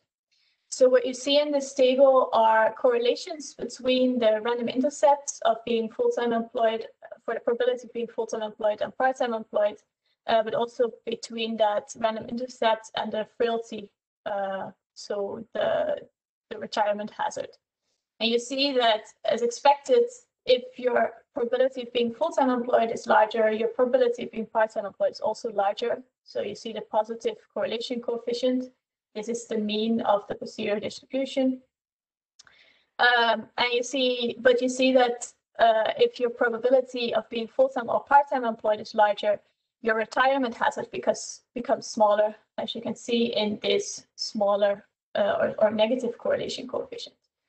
And what is interesting to see is that this correlation is actually larger for the correlation between full-time employment and the retirement hazard than part-time employment, meaning that if you're full-time employed, your chance of, or your hazard of retiring is lower than if you're part-time employed. And these final 3 lines are the standard deviations of the random intersets and the frailty. And this basically represents the variation that we have in our population in the probability of being full-time or part-time employed, or in the retirement hazard. So concluding, if we try to compare these 2 analysis methods, they're actually quite different, both in the way they typify the trajectories. So if you look at sequence analysis, you get quite detailed trajectories. You see both in the duration and the pattern that it can distinguish between groups of people. So sequence analysis is therefore also called a more holistic method, whereas the joint model is a very model-based method. And the typification of the trajectories is not that detailed, but on the other hand, we do get coefficient estimates. So if we want to test hypotheses on effects of certain covariates, then that might be a better method to use. On the inclusion of covariates, you've seen that I've included those in the joint model, but also in sequence analysis, it's possible to look at whether males or females, for example, are more likely to end up in a different cluster, for example, but it's harder there to include covariates in the models.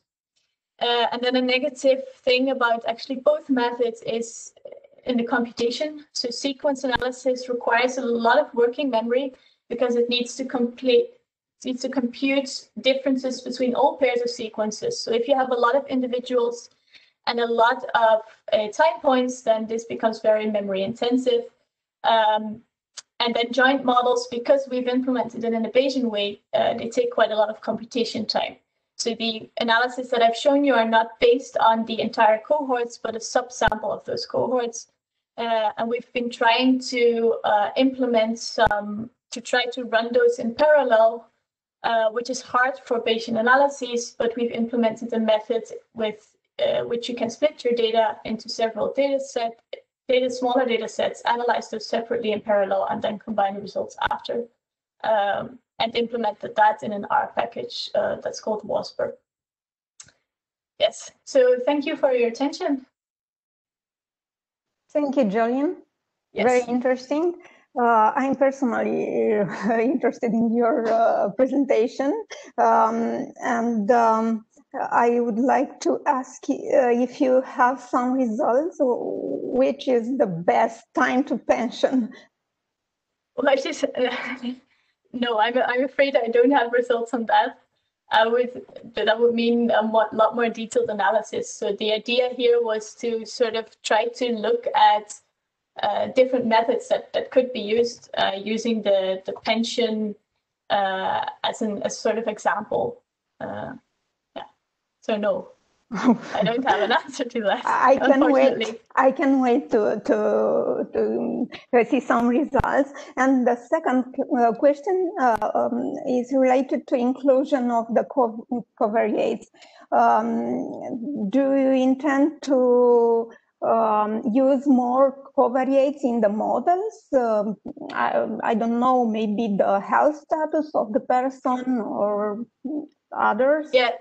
Yeah, so actually including the health status would be very interesting, and actually would lead to maybe a joint model of actually 3 variables, because you'd imagine that health status influences both when you go on pension, but also the timing of pension will probably influence your health afterwards, because working might have negative effects on your health as well. Yeah, so we're working on stuff like that as well, yes.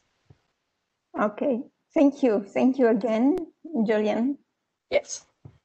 And now we move forward for the last presentation of our session. Konrad Oberwiemer from the IQS Institut des Bundes für Qualitas, I don't know German, from Austria. So please present yourself. You have the floor now.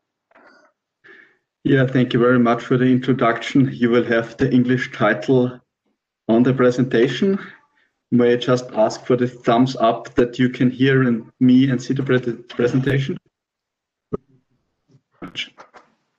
So I hope before our lunchtime break, I have got something easy to stomach for everybody. I will just give you an insight on how we do things when it comes to automation in the calculation and presentation of our educational indicators.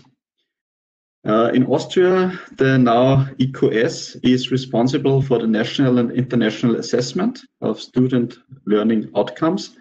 International assessment is, of course, PISA, Pearls and TIMSS, and all the studies that the whole world knows now.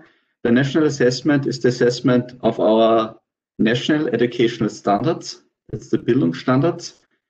And both types of assessments are defined by law in Austria. So we are a government agency that provides official statistics that also the education administration, for example, uses in its decision making. Our predecessor organizations, there were several, but mostly it was the BIFI, have done this since 2000 with the first PISA study and always providing conventional reports, follow-up analysis, and compact overviews, and so on.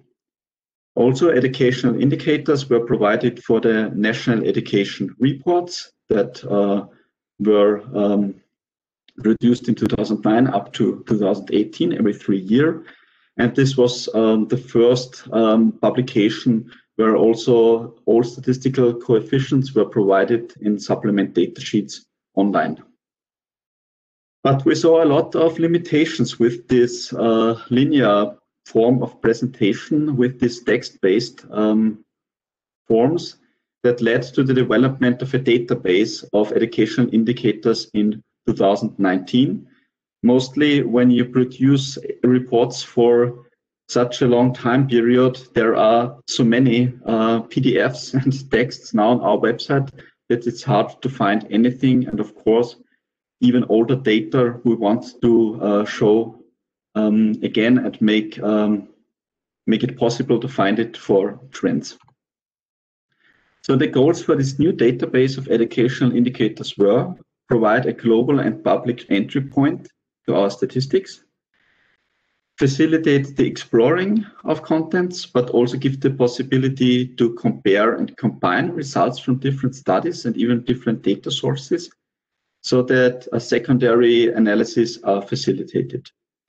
And also very important nowadays that we have so much data and so much analysis is that citation is possible and stays the same over time. This we do by permanent designations of indicators now. There were two major restrictions in this development project. The first was it had limited manpower and resources. We were a group of about 6 people who did this, but only corresponding to about 3 full-time equivalents.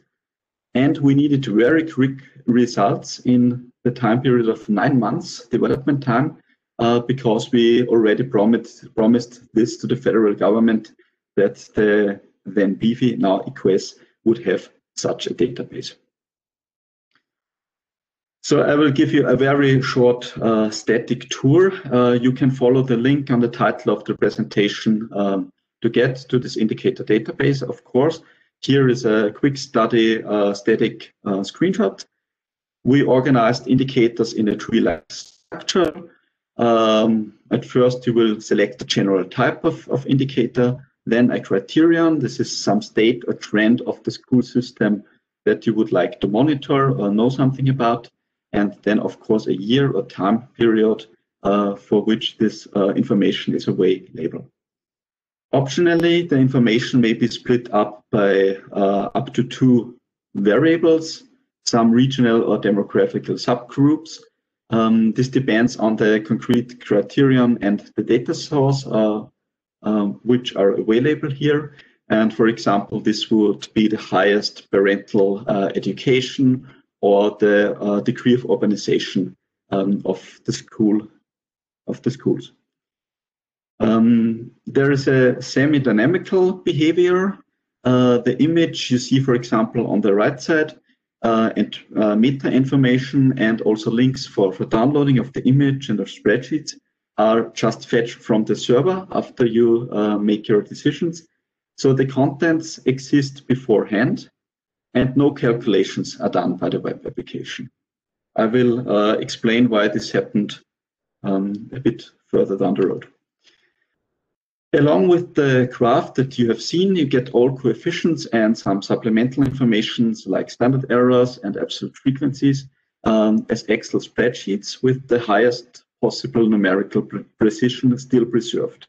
So this is very good for usage in secondary analysis, that you still have the highest numerical precisions and do your own calculations on that.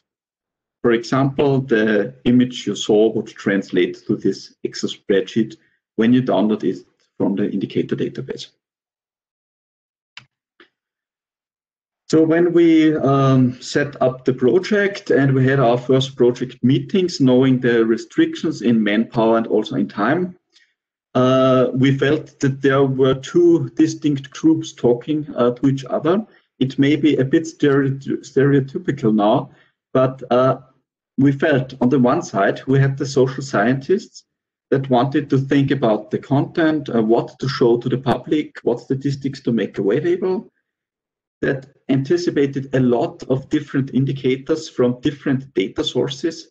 Besides the assessment data, we also have exclusive access to some official data concerning where students attend and what educations they attend.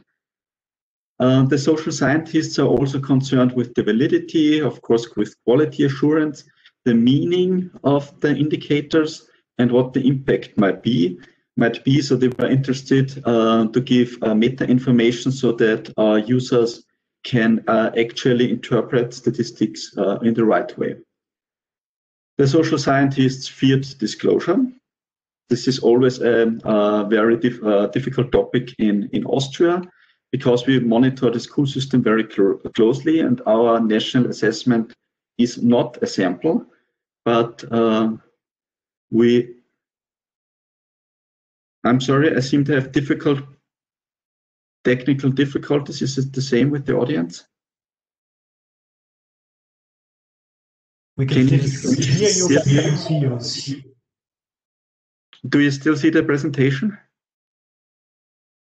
Okay, yes. But it may be lagging. I don't know what it is right now. I'm forced to be at home because of quarantine.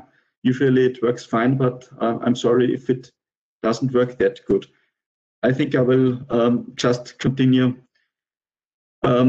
Yes, because our national assessments are not sampled. You could very easily identify single persons or single groups of persons, so privacy is of a big issue for us. The social scientists also use R, but no other programming languages. On the other hand, the programmers, of course, need to have clear goals and clear specifications. They didn't want to reprogram the web application very often. That's understandable. They can't anticipate all exceptions to the rules that we had in mind. With we, I designate the social scientists. And they rely on the social scientists for requirements to privacy to be fulfilled. That's not their area of expertise. The programmers in our software engineering department usually don't use R, but all kinds of other programming languages.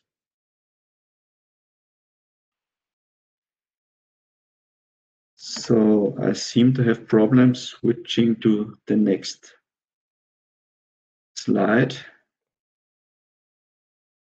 So I think it worked. So we decided the whole part of producing the content, the JPEGs for the graphs and the Excel spreadsheets, as well as the meta information, should stay with the social scientists.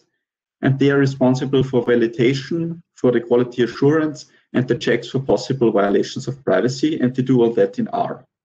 While the programmers, of course, develop a web application, take responsibility for usability and maintenance, and publish whenever we need them to publish new indicators.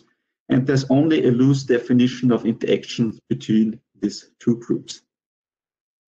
So I will focus on what and how are we doing the generation of the indicators R. For every group of similar indicators, we have a separate R project because the needs to calculate something or how we visualize it are quite different. And in all of these projects, there are basically 3 steps that you could perhaps split up in 3 R files. First is the calculation of the estimates, validation, and concerns of privacy. The second part would produce the spreadsheets for download, and the third part would draw the graphs. After having set up several of these projects for several groups of indicators, we could abstract a project template, design some helper functions that almost any project would use, and set up some coding guidelines. On the other hand, these projects communicate very intensely with an SQL database that stores meta information on the indicators, but also tracks the progress of publishing and provides text templates or information where data sources are stored and so on. Now I will tend to all 3 parts, especially the first and the last one. The calculation for our education indicators happens with Beefy Survey. This is a package already developed with in the predecessor organization by my former colleague Alexander Robic and I. It calculates estimates and standards error for the reporting in large-scale assessments that conform to the OECD and EIA standards. This is what we are obliged to do by our scientific board. And we also want to facilitate this, of course.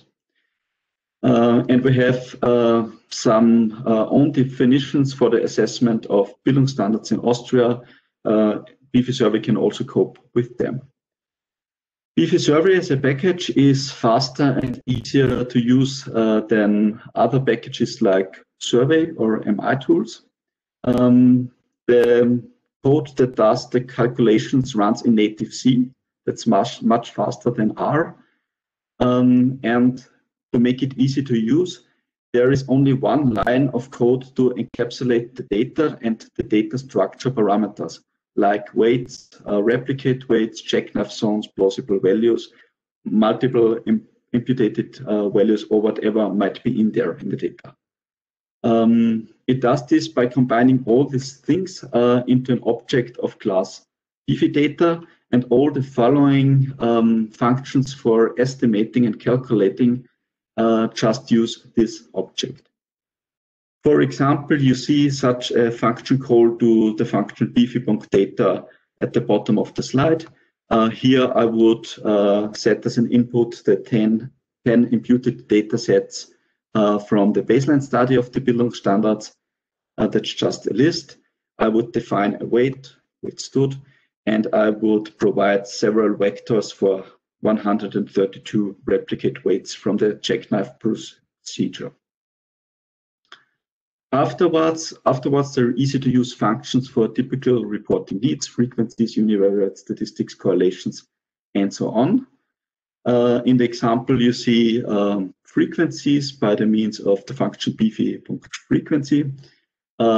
We pass on the beefy object and then just select which variables we want to have frequencies for, and also a list of grouping variables so that we get split results. Beefy Survey can also handle more complex models, but this is not usually the case for our official statistics.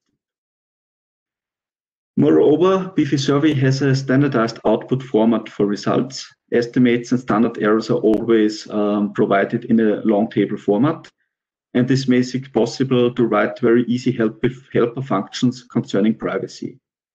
We check all our statistics for K anonymity. We don't want to provide any estimate for a group of size below 5, because again, it's not in the national assessment, it's not the sample.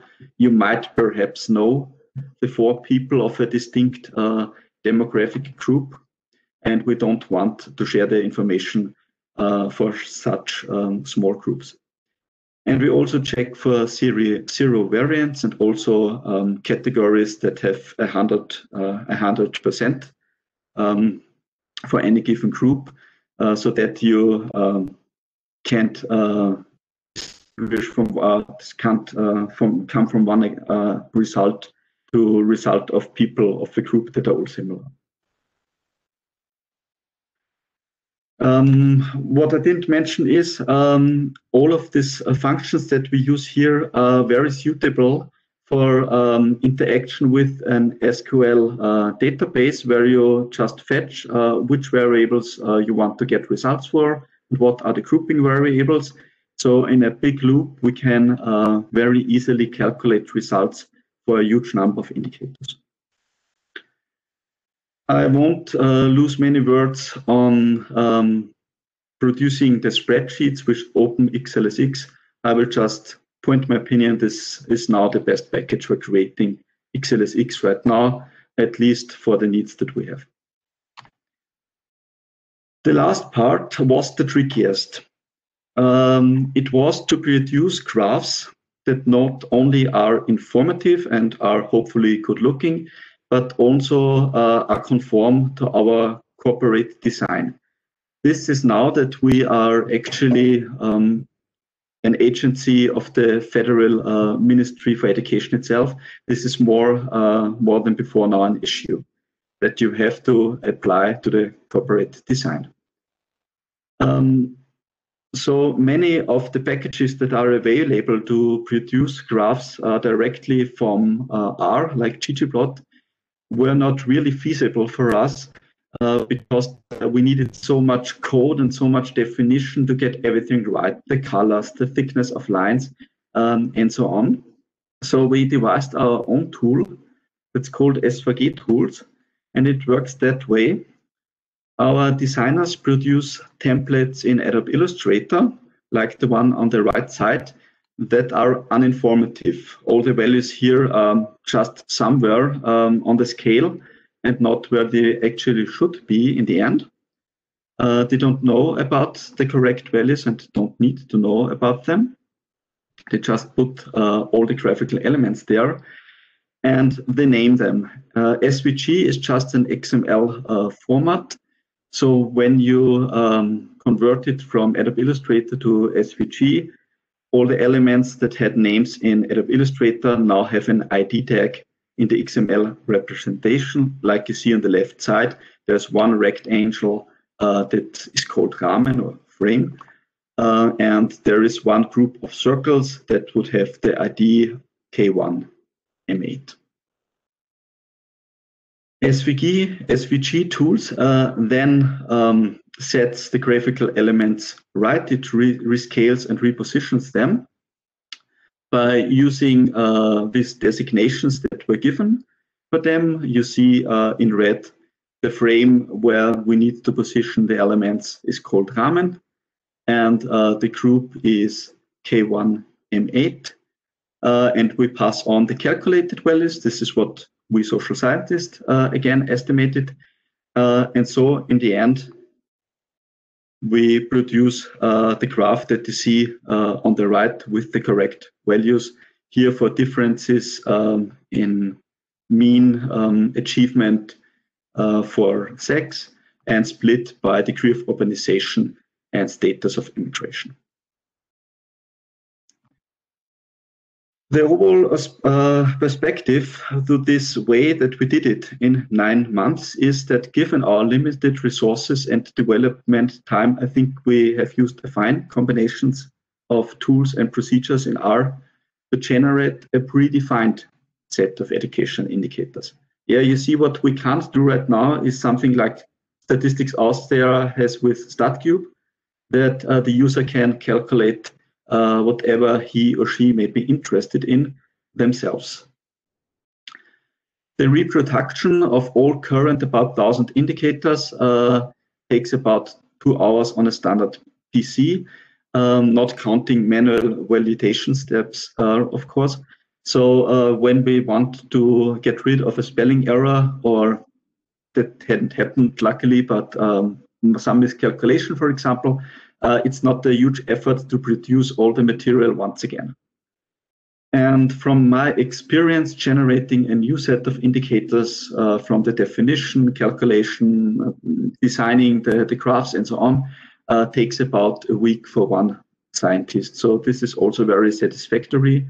And when next year the new National Education Report will be published, we will have much more indicators also in the database. The biggest limitation right now is to predefine what we want and also expect what the public and administrative demands for knowledge would be. Because that we have to do ourselves. Nobody can get access that way to the microdata. We have other facilities for these needs. And we still need social scientists with at least better skills in R that are not fearing programming structures like if, else, and loops, and who can also manage database access to use everything very conveniently. So I thank you for listening to my talk, and I'm looking forward to your questions. Thank you, Konrad. Very interesting presentation. We have for you a question coming from Olaf. He appreciated a lot your presentation also. Thanks. And he said a very interesting view on social scientists versus programmers. Do you see in future a more narrow gap between them, or will this stay, and do we have to accept it? No, in our institution, the for creating software and interacting with the scientists are currently revised, and it's turning to agile software engineering with tools like Scrum, where the software engineers and the scientists collaborate much more intense. Okay, thank you. Another question coming from Alex Kovarik. Is the way graphical designer defines CAVG and expert fill it with values a wider strategy for visualization in your institute? I'm sorry, I didn't get it. I'm reading it right now. Okay, maybe it's better. Yeah, yes, sorry. No, I get it. Yes, it definitely is. We took SVG tools on CRAN just 1 week ago. So this is version 1.0, but we want to elaborate on that. The next issue will be that, of course, the designer doesn't have to put all the graphical elements in the design beforehand, but that the software intelligently duplicates elements and has a better understanding of where they should be put in the graph. Okay, thank you. If there are not any more questions, our session will be closed. Please, Alexander, if you have something to say before the lunch break, you have the floor now. Just thank you to all the presenters of this session, and thank you to Matthias for the morning keynote.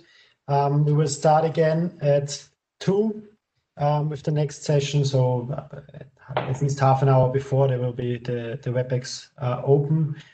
If you want to follow via YouTube or Facebook stream, then the links will be posted on our homepage also during the lunch break. So have a nice lunch if it's at the time for lunch where you're located. See you later. Bye-bye. Thank you. Bye-bye. Bye.